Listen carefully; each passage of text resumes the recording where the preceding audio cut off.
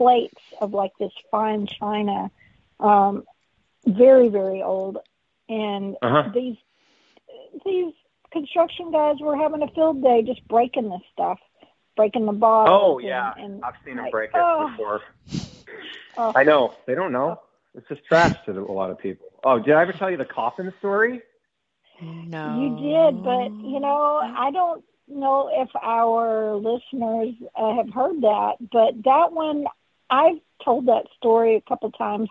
I don't talk about, whom that story came from usually because, but yeah, you should tell that again for some of our listeners that probably have no clue. New listeners, then I should probably just tell it again. Basically, even if the old ones, because I'm sure everyone would want to hear the story twice. I don't know if I remember it. You'll remember it once you hear it. It struck me so hard. I still think of that a lot. Oh, it's just like it cuts deep, man. It does. Yeah, how'd this start out? 20 years ago, I was in downtown San Francisco, really old port gold rush city.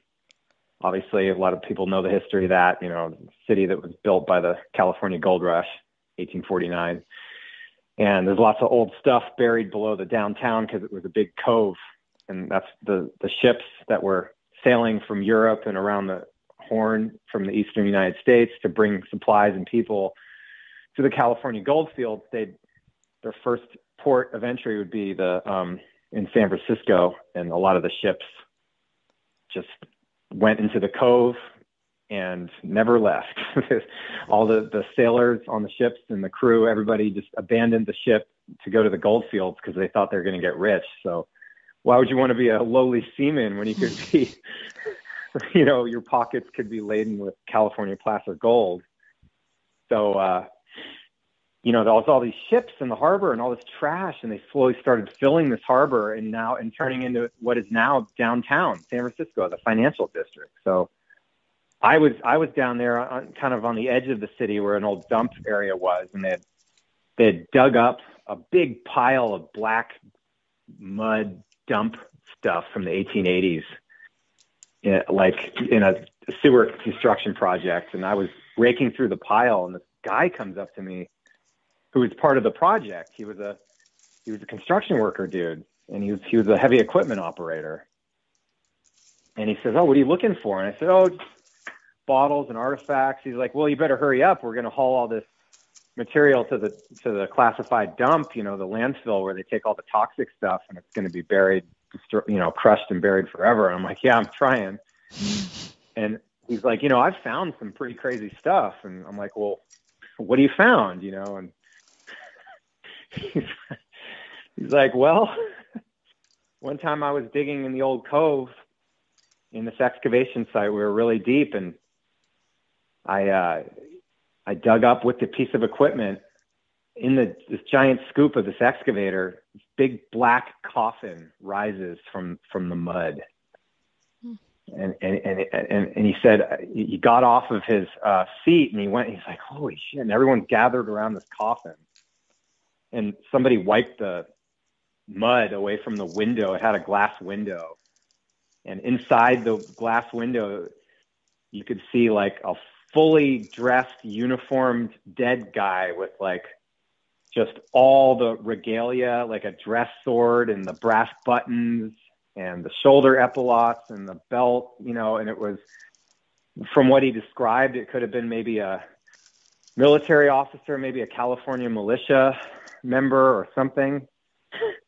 And for some reason he was buried down there, and maybe a burial at sea, maybe a Navy officer, and he floated and sank in the cove. I have no idea, but the superintendent runs over and he's like, What's everyone looking at? And he says, "Oh my God, smash that thing right now!" And the guy's like, "Are you kidding me? I'll just put this in my truck." He's like, "What are you going to do? Carry it out on the sidewalk in front of a bunch of people and put it in your truck?" And if the archaeologist on the site sees this, the archaeologist is at lunch or something, because they have to have an archaeological monitor for all those sites. Some of them obviously don't do their job well enough. And so he's like, smash that thing into a million pieces right now before the archaeologist sees it. Because if they do, they'll hold up the job and it'll cost us all. We'll be sitting here while the archaeologists do a giant excavation, and the developer will lose all this money, and we will too, yada, yada, yada. So it's all about money, right? So the guy didn't want to, but he said, if you don't smash that thing right now, you're off the job. So he took his bucket and he just pulverized it. It's just so sad. I mean, the lengths we go through to preserve history and save history, and all because, money and not wanting to hold up a job. And it's just so sad. Oh, the stuff that people find when they dig that they don't give a crap about. It's amazing. And it's not even the stuff. It's the context where it's buried at that teaches you a lot about the story of how that object even came to be there. I mean, there's all these things that are just getting lost and destroyed. I think that's one of the things that I try to, with my content, I try to show to people that, that there's so many reasons why this stuff has significance and tells a story just where it's sitting right now. And everybody should be watching out for this. Now, for those of our listeners that haven't listened to how you got started, what got you first interested in the bottle aspect? I don't know. I was just always obsessed with them. I mean, basically, my first word was bottle. Really, it was bottle top. Really? Oh wow. Yeah, cool. I don't know, something about. I remember. Well, I don't know if I might have told this story also in the last podcast because I have a tendency to ramble and forget what I said. But I think I was on a beach when I was 5 years old. I really remember this, and I remember this big aqua homeless guy's big brandy bottle washing up that wasn't even that old. It was maybe 4 years old or something. And it was like an E&J brandy bottle, but it had a cool aqua kind of shape to it, a figural shape. I remember it washing up on the beach, and it was kind of sandblasted, and it looked kind of old, even though it wasn't.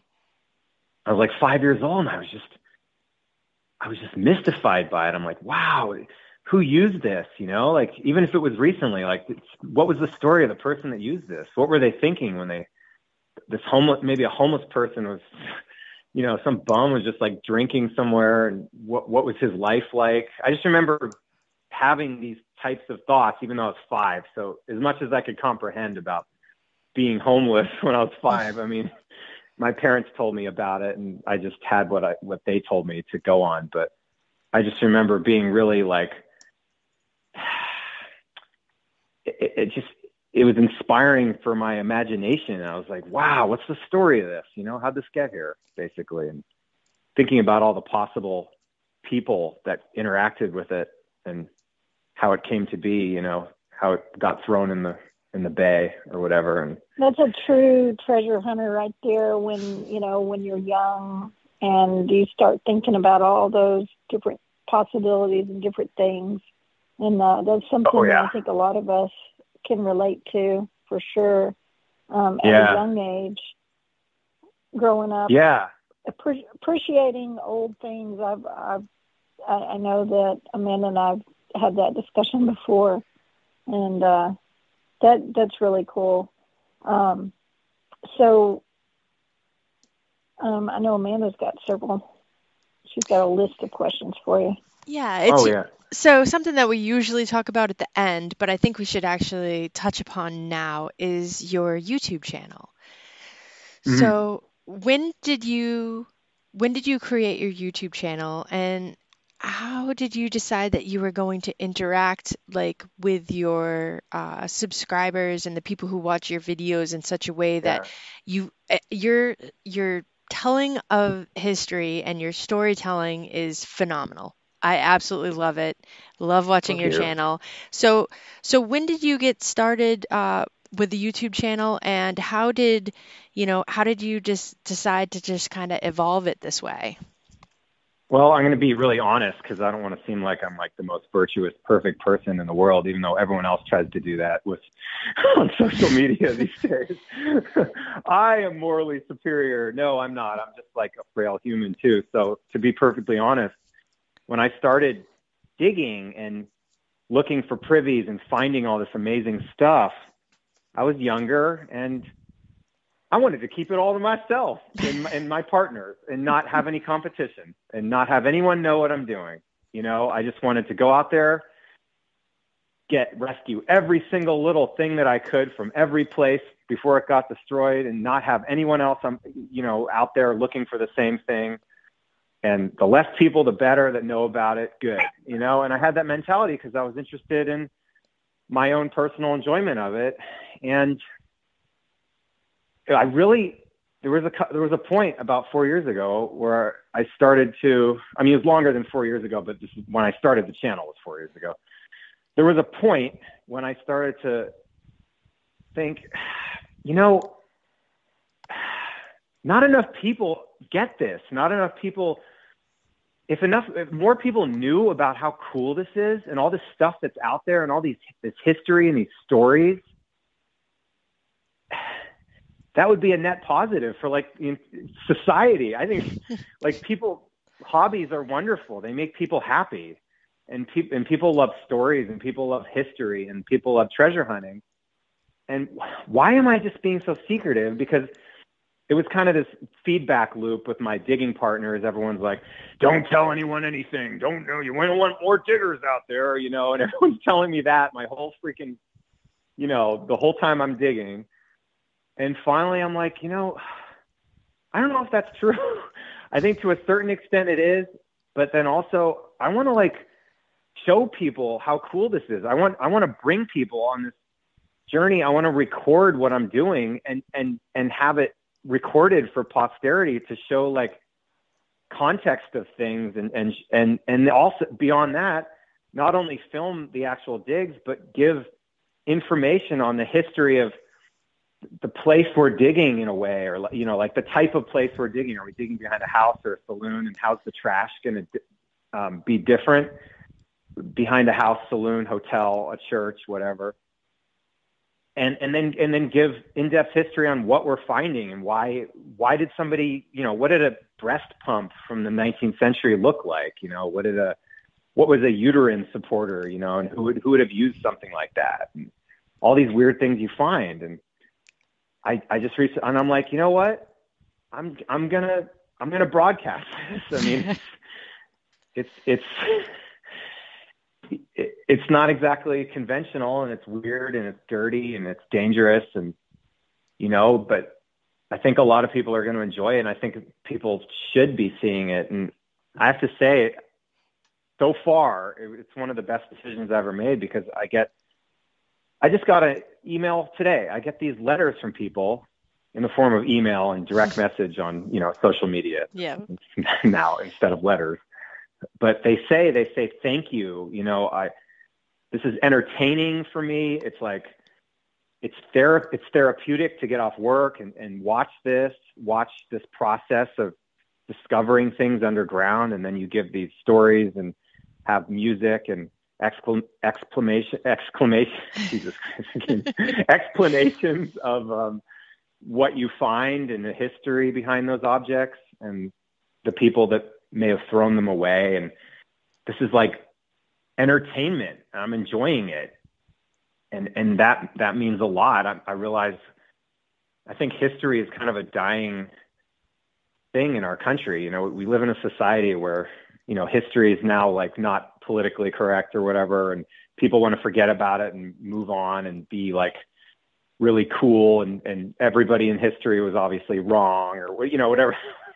a lot of the way people talk about history now. So I'm kind of scared that younger people now, when they're growing up, not only are they on their phones inside instead of outside digging in a landfill like I was in middle school, but a lot of them don't even get that choice because they're given these phones at such a young age. So they're just on their phone, and then they're getting taught by, just whoever, that, history that is isn't so true. is kind of shameful in a lot of ways. Well, and another thing, you hit a point there too. A lot of the new generation, and including